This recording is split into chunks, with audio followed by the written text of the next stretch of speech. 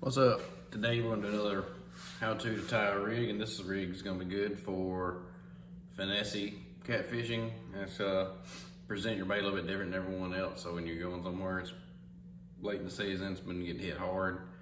This is a good rig for catfish that's been fished for a good bit. So essentially what it is, we're going to tie a pompano rig or a double drop rig, but we're going to add some flotation to it. That's going to present your bait a little higher in the water column, a little off the bottom, a couple different levels of the water column. Try to catch some good passerby fish. This rig works great for bumping if you're in a boat, but if you're a bank fisherman and you want a new way to present a bait that maybe not everyone else is doing it because bank spots get hit pretty hard, this is a good rig to give the bait a different presentation or maybe in a different level of the water column to help you put more fish on your stringer. All right, so we'll jump right into it. So I'm gonna tie 2 arbor knots. So that's how you tie a pompano rig. And I've shown that in my other videos, but I'm gonna show it again. So start off with about a 6-foot piece of, I'm using 20-pound test. You can go up to 30, 50, this knot gets hard to tie, for me anyway. A lot of the saltwater people, like if you're gonna use really heavy line, they'll crimp it. And they use crimps. So I'm gonna start out here in about a foot tag or so, making a loop about the size of a softball, just making a loop. And then as if I was gonna start tying a uni knot, I'm just gonna loop my line through that loop about 8 to 10 times. I didn't count, so here we are. I'm gonna say that's 7. 8, 9, 10, and doing it that many times helps you catch the middle better, because you want several loops of the string on both sides of your drop. So you come in the middle of your loops. So you see what I've done? I've made a loop. I've made a big mess. I've just made this circle and I've looped it about 10 times. We'll come in here to the middle of it. Ain't got to be the exact middle, just roughly the middle. Separate it, and we're gonna feed the other bell end of our loop. We're gonna feed it through. All right, and what I do is I catch that with my teeth, just like that, and bring it down. You kind of have to work it down.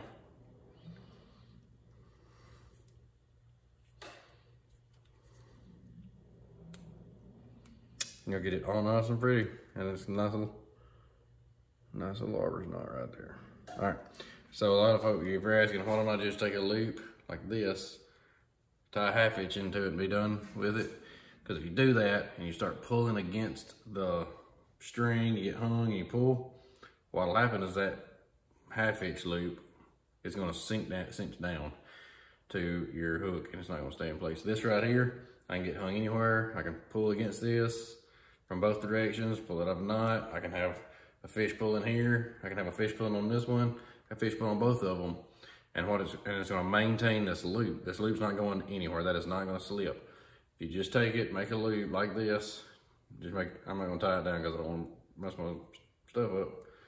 If I just went through and made a 1/2 inch and cinched her down, I've got a loop. But that loop is not gonna survive. When you start pulling against it from like the other fish and you put tension on your line, it's gonna collapse that loop onto the hook. It's just not gonna stand up. So I'm gonna say this will be the bottom. I like it to get a foot off the bottom.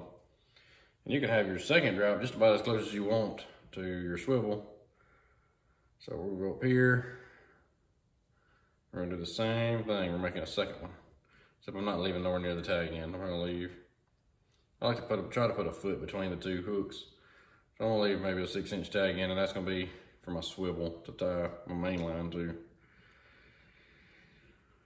5, 6, 7, 8, 9, 10. So we've done it again. Same concept process. We're gonna go in here. Find rough of the middle. Like I said, I ain't gotta be exact. I do 10, that way it gives you a little bit more leeway to find. Because if you don't do enough of loops, you don't find the exact middle and you only got like one or two loops on the top or bottom, your knot is not going to turn out right. No, it's not a double negative.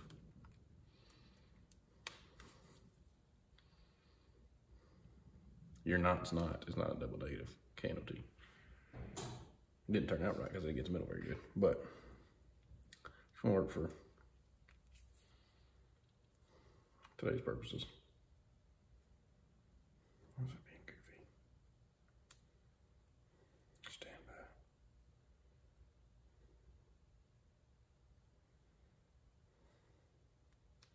So I usually do it. The first one will turn out perfect, and the second one's like, oh hey, that's a nice knot you got there. It'd be a shame if someone come along and jacked it up.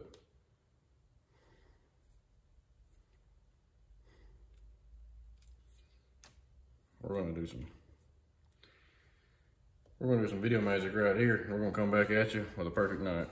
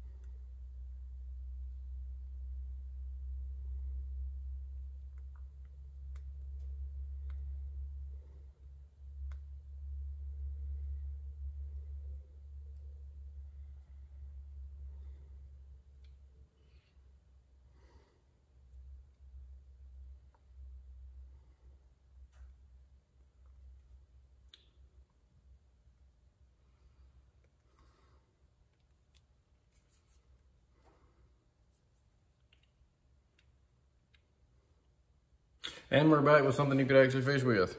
Perfect. Got it perfect in one try. All right.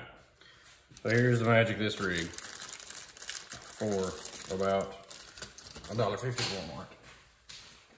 I guess for a $10 bag, I should show you what the bag is, shouldn't I? Yeah. Bam. This is a Walmart brand crappie corks. Now, which one you get is very important to me. Those are the ones I like. I mean, I'm sure there's mountain corks out there you could get that would work. So you see these? They got these little, they're slip corks for crappie. There's a little tube in them. Watch this. Bam. That's the magic. I found that the color top does not matter. So now we've got, but yeah, we got a freaking sweet little cork to put our bait on. So one thing I do want to say, you need to add a bead in a second. That's gonna help from your hook going up into this little cork hole. It is big enough to get your eyelid into. I've found out through catching several fish that will happen. So you thread it on. See, look, we got a dropper loop. Dropper loop. We thread our cork on. I don't think the color matters. I found you want to do a bead. It's gonna be difficult to get. Not too bad. It wasn't as difficult as I thought it was gonna be. Get that bead on there. The bead is so the cork has a big enough hole in it that it will actually, you know, if you fish for a little while, it'll end up like that. See, your hook can go into it. Depending on what kind of hook you got. The hooks I use can go into it, so I'm gonna use a bead. So, two ways you can put your hook on here. So, you could feed it through. You see it, yeah. Could just, oh my God, maybe. Here in a minute. Feed it through.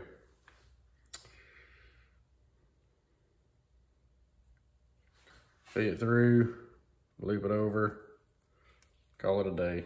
I don't like doing it though. I like it to be complicated. Being a swivel hook, you know, this is essentially kind of like a drop shot. And being a swivel, or a circle hook, excuse me, this is a Team Catfish octopus hook. I like these octopus. They're a circle hook and offset. And they're the lighter wire. I don't like the double action, too thick of a wire.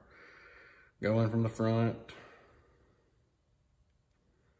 and just do you, I like to tie Palomar, just a simple, and it's just like if I was tying a drop shot for a bass rig. You do the exact same thing, come through. That's part of your setup too. You want your droppers to be long enough that you can do it Palomar, but if they're not, you can always just loop the line over. And bam, there we are. So I got, what this does is it's gonna float.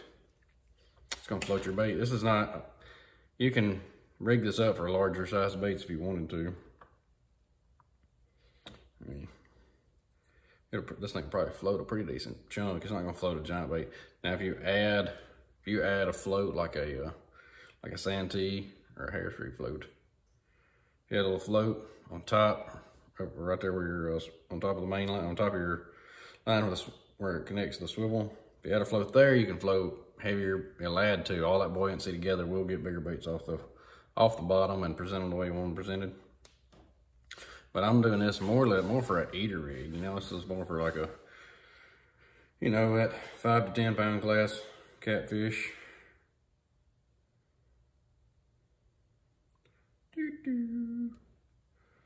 Bear with me. I'm gonna tie this other hook on here real quick because I'm actually gonna fish for this rig. It's nice. These are ones you kind of want to tie up beforehand. This isn't. You can tie up without putting all the.